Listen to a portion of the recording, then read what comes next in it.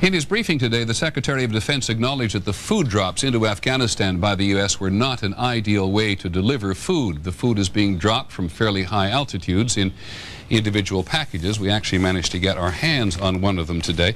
It has quite a lot in it, including raisins and what appear to be a couple of fairly substantial meals, very high in caloric content, peas and pasta and bean salad. It has peanut butter.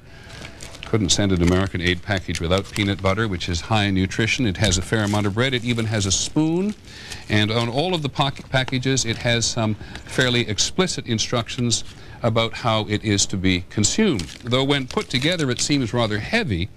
The Pentagon says these packages are supposed to flutter to the ground without doing any damage. Now, the question in next door Pakistan today is whether the airdrop in this form is doing much good. ABC's Dan Harris has been talking to aid officials.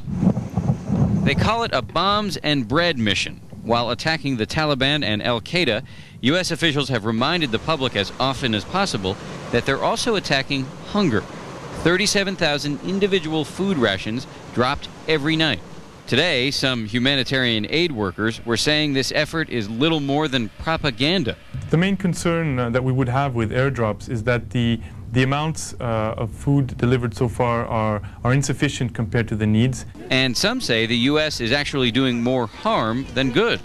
The bombing raids have some truck drivers too scared to carry food into the country.